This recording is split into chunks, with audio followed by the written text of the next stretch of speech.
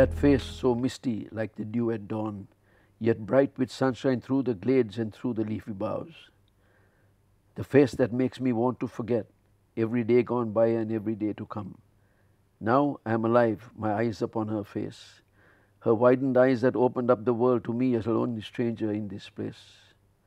I get bolder as I step up to this thing that makes me stone yet melts my every limb. Standing there with her wispy hair, with the wind that moves the morning air. My arms reach out to touch the beauty that I see. She slowly turns away and runs away, with that shiny smile upon her face, as if to say, we'll meet another day, another place. When I asked you to bring a book this evening, why did you bring this collection of poetry and why did you read this particular poem? I wrote this many moons ago when I was a young lad of 17, exposed to a wild and free love London life. You know, the flower children and the good times. So I was influenced by that, you know, during that 1 year, 1.5 years I was living in London. And I had many encounters, many associations, many affairs, many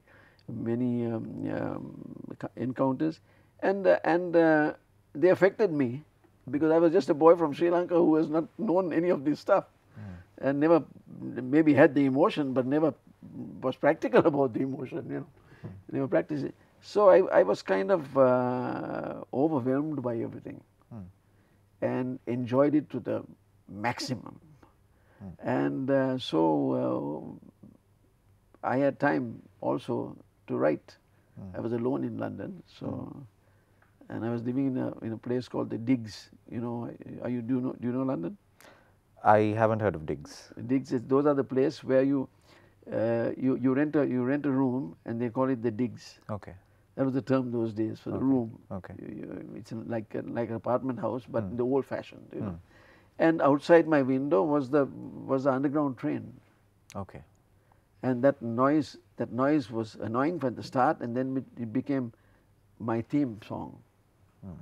I enjoyed it, and I couldn't do without it. And I was influenced by it. And then I should look out of the window, and I see the trains going by, underground trains, and then on the other side there are other windows. And I was wondering whether they have that going on, what's going on in my life. So I was thinking, my goodness, there must be another love affair over there, and another love affair over there, and another love affair over there.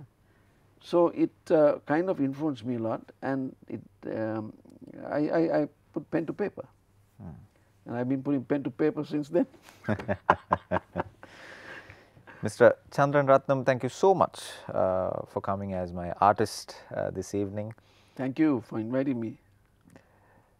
You are a director, a producer, a screenwriter, all in all a great ambassador to Sri Lankan cinema.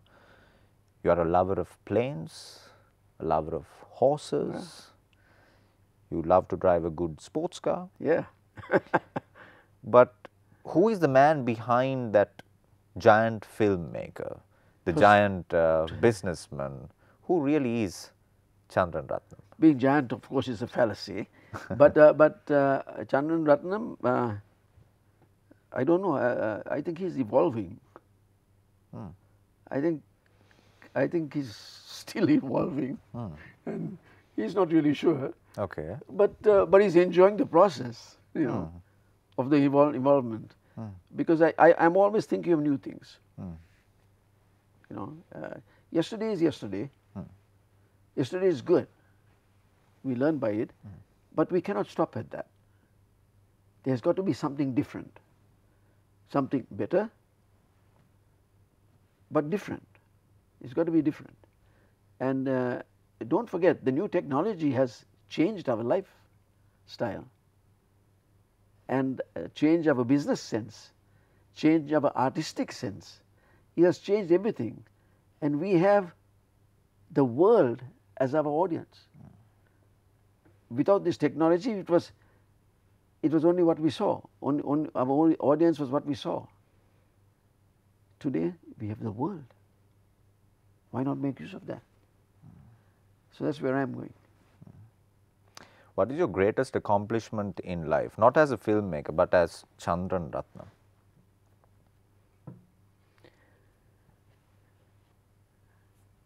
Having 5 children.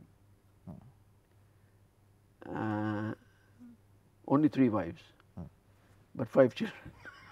Tarzan the Ape Man Yeah. marked one of the first of many Hollywood and Bollywood films that were shot in Sri Lanka.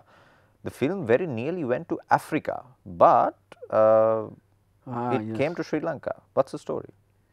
Well, I was reading the Variety magazine in Los Angeles, and I saw an article that said that John and Bo Derek were going to Kenya to shoot Tarzan the Ape Man. So I thought, geez, why can't they do it in Sri Lanka? So I went to MGM, they wouldn't let me in. It's a true story. I snuck in. Okay. And I found out where John and Bo had their office.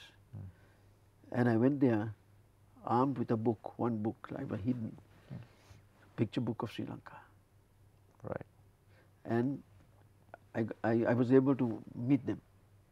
And I said, sir, this is the beauty of our country. I said, you can shoot. He said, no, but Tarzan, it's in the plains of Africa. I said, you're right. It's in the plains of Africa. But also there must be beauty of the plains of Africa. We create the beauty. In Africa, it's only a very plain plain. and somehow we connected. He said, you'll take us there? I said, of course, I'll take you there. He said, okay, come on Monday. This happened on about a Thursday. Come on Monday and we will make arrangements to fly there. And you get your passport and, you know, talk to my production manager. I was so happy.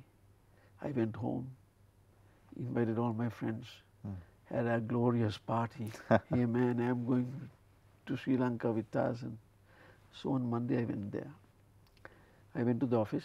Now they've given me a pass, I can go there. I went to the office and I sat down. I said, can I see them? See, every office has a couple of rooms only. They're production offices, you know, where the studios that you have, if you're making a movie, they give you space. So I said, I want to see. They asked me to come and here's my passport. Oh, please sit down. I said, yeah, okay. I went there about 9,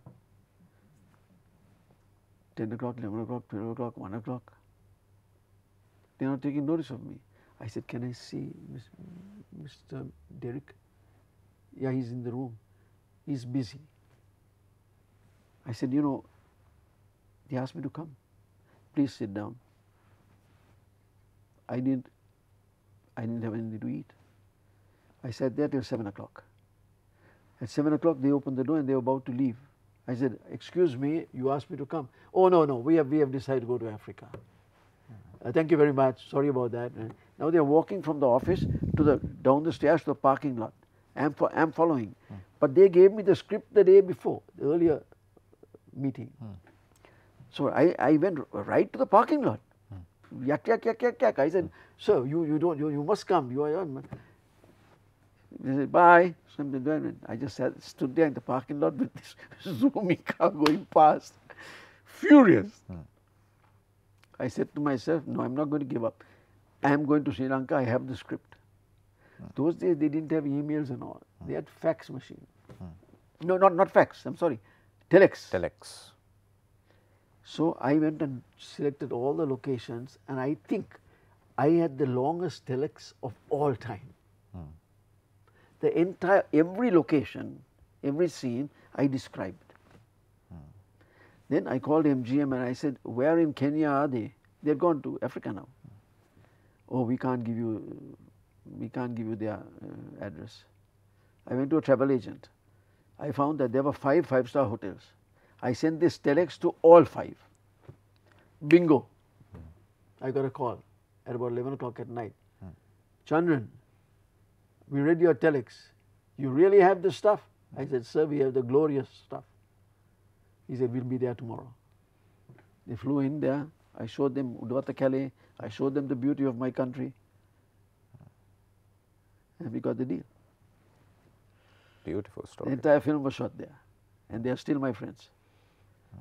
The creator of Jurassic Park and the creator of Star Wars, two people who have changed not only the landscape of cinema but the world itself, one might say, namely Steven Spielberg and George Lucas. Now, they come to Sri Lanka looking for a particular gorge for Indiana Jones, the Temple of Doom. Correct. But ends up shooting the entire movie in Sri Lanka. Entire location movie. Right. The location stuff. Okay. The interiors they did at Elstree Studios in UK. But how come they came to look for a gorge? That's another story. You know, I heard that they were going to make a movie. I gave them a call. They said, yeah, we are shooting in India. I said, okay. I've done that a few times. Okay. This is one of the times I succeeded. And I said, yeah. He said, no, we're looking for a gorge. I said, I knew what a gorge was, but I'm not familiar with a gorge. I said, yes, sir, we have gorges. You didn't know? Of course not. So then I went to my boys and I said, hey, we have got to find a gorge. He said, sir, George? My guys had never heard of a gorge. Okay. I said, nah, and I described in singular. I got them down. I got Stephen, I got George, I got Kathleen Kennedy, who's head of Disney today, head of Lucasfilms. Right. She's the chairman now, you know. Okay. She was an assistant to Stephen. So they all came. I put them in a helicopter. I got my friend Oliver Ranasinghe, who was a commander of, who was a pilot then. He later became the commander of the Air Force. I said, Oliver, you got to find this gorge. I said, I don't know where the hell it is. He said, don't worry, we'll go looking. I have an idea. I went everywhere. And then coming over the Victoria Dam, where they were constructing the Victoria Dam, just over that, there was a gorge. And Stephen looked at it. He said, can we go down? I said, yeah. I said, so we went down, the helicopter. He got off, got onto the bridge that they were building, the Victoria Dam, partially built. And he looked at it. He said, marvelous. This is it. So we packed up. We went to the back to the hotel, Oberoi Hotel. We went there, and I had called him and I said, get a suite for. This is a funny one. Get a suite for Stephen. You know, and have some flowers and chocolates. He loves chocolates. And then we come back from Kandy, and I go to the reception. I said, Mr. Steven Spielberg's key, please. No, they are talking while I'm getting the key for them. Oh, he's already in the room. I said, no. He said, no, he's already in the room. So I didn't want to argue, right? So I said, okay, get me another room. I was furious. So I got another room because they were going to stay one night. And then I took him up into a normal room. Okay. You know, maybe a deluxe room. And I got everybody situated and I said, what is the other room number? Where you say Spielberg is in. Give me the room number. It was a suite. I went there, knocked on the door. The guy opens the door and says, Chandran, you didn't have to do this for me. I said, what? He was the freight guy. His name was Seaberg. He was the guy who was handling the freight. Okay. He's got the flowers and the chocolates. So I didn't say anything. What has caused the mixed up? Huh? What has caused? You know, the receptionist, Seaberg, Spielberg, you know, they were just confused. But Stephen never knew about that. But later on, when we became friends, I told him that story. A lot of nice things. And then we were in the hotel. Now they are shooting in Jaipur, right? They are building sets. So I heard the phone conversation. Talking to Stephen was talking to Robert Watts. He was the producer. Wonderful man. God, they are saying that you can't use the word Maharaja. I'm listening to this. Then he got another phone call from the guy in India. They are building. Production manager there. All sets are being built. They can't use the word Thuggy. I said, Robert, you can use any word you want here. He said, this is going to be a problem. I said, yeah, there's not going to be a problem with us. Whatever you want, I will give you. Stephen, listen to Chandran. We had a chat. Cancel the stop construction on the phone. We are going to do it in Sri Lanka. Right? Bang. Bang. That's how it happened. That's how it happened. Have you ever been in front of the camera in Hollywood? Yes, yes, I did. We did a film called The Key. Right. Soon after Bridge on the River Kwai, I worked there 9 months, and the entire team went to London and Hollywood. And they said to me, Cecil Ford, the production manager, if you ever come to England, give me a call. I said, okay. They went, I also went. And I gave them a call. And he said, Chandran, we are making a movie. Come down in Portsmouth, down south. I said, thank you. And then I got into a train and I went to Weymouth and near Portland, and I was in the bus stand. I come by train, I was in the bus stand to go to Portsmouth. I heard my voice, somebody mentioned my name, Chandran. I don't, what's going on? I looked, I see a Rolls Royce and a face sticking out. Come here, what are you doing here? It was William Holden, the actor on Bridge on the River Kwai. Right. I said, I'm going to be working on a film. I'm also going to be working on a film. Get into the car. Right. And he took me and said, look what I found in the bus stop. And then they knew that I had a relationship with William Holden, bigger staff that time, huh? Yeah. Bigger staff. So they put me as a production assistant, taking care of him, you know. And then Sir Carol Reed was the director, and Sophia Loren was in it. These are big names. Yeah, Trevor Howard. So it was about a ship, a tug that goes and brings in the damaged ships, and it's shot in the English Channel. Okay. So we worked on a little tug Right. for days. So I met a wonderful man called Carl Foreman. He was a great producer. He was blacklisted in Hollywood, so he went to England. So he said, Chandran, you want to make a few bucks? Put on a uniform, jump into you can swim? I was not sure that I could swim. Okay. I said, but you're wearing all these, you know, jump into the water, right? You can make 10 pounds Okay. on a jump. So I kept jumping into the water. Right. And every time you jump into the water, they come and pick you up. And they give you a shot of rum. Right. I did about 10 jumps. I didn't care whether I could jump or not.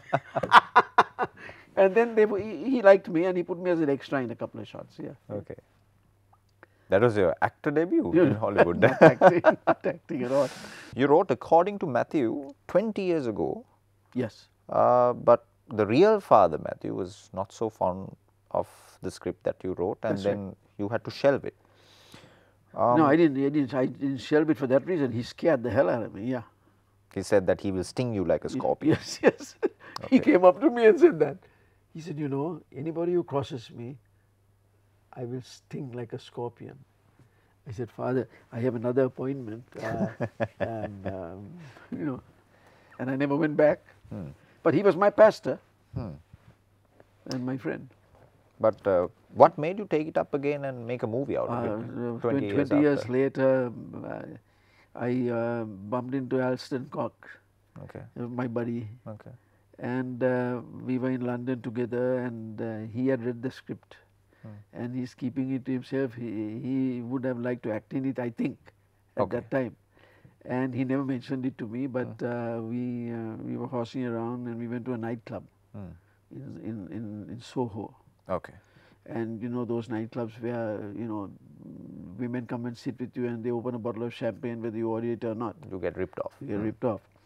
So we were getting ripped off, and we refused to pay for the champagne. We didn't order it, but the two girls were all over us, and then Alston got there's some big guy came, a big black guy came with the tough guy there, right?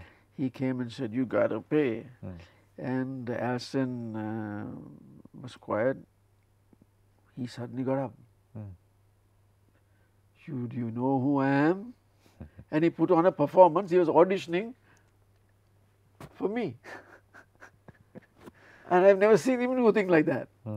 Anyway, we got out of that mess. Okay, okay. And we took off. We took off like that. Okay. And then I said, Nelson, what the hell is all that?